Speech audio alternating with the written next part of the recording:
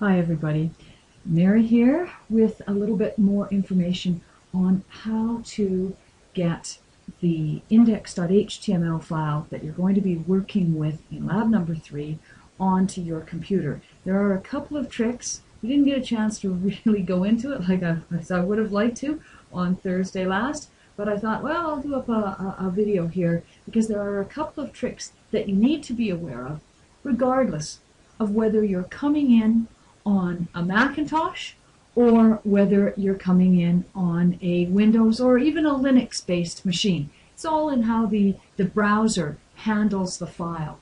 So here I am in Connects, and I'm in Firefox. So this is my preferred browser, and in lab number 3, you're going to have to ensure that your code runs correctly in Firefox and in Internet Explorer. Now, those of you on the Mac, Safari should do the trick too. There may be a few subtle differences, but the concepts that we're going to go over here in this quick video should be the same regardless of the browser. The words and the exact placement are going to be a little bit different, but the concepts are going to be the same. So, here we are, we're in good old Connects. Let's go to our assignment. I'm taking a look at lab number 3, so I'm not started that one yet. And down here we'd come, and it's index.html that I'd like to get a copy of on my local machine. So there's several ways to do this. I'm going to show you probably the most intuitive way. I'm going to click on index.html, and you'll notice it opens.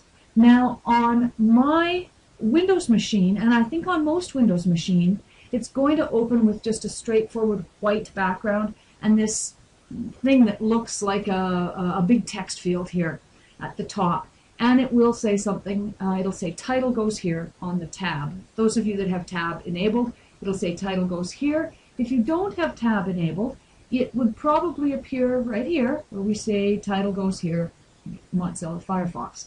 So you've got this in front of you. Now we're going to go to File, and we're going to go Save Page As. Now this is going to be not exactly the same in the Mac environment as the Windows, but very, very, very close. Concept's the same. Save Page As. And here's where the trick comes into place.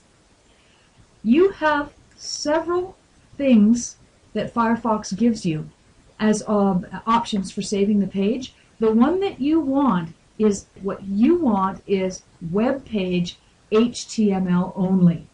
And you'll click that, and it'll say index.html, ensure that it says that here, and click Save. You can browse to where you want it to go, and click Save.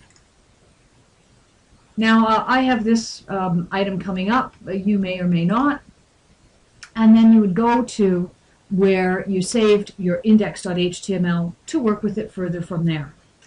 Now that is how we do it in the Firefox environment. It's a little bit different in the Internet Explorer environment. Let me show you. So here we are in Connects in our Internet Explorer environment. Again, I'll go to Assignments, and I'll go to Lab 3. I'll go to Lab 3. There we come. And scroll down, and I'll get my index.html.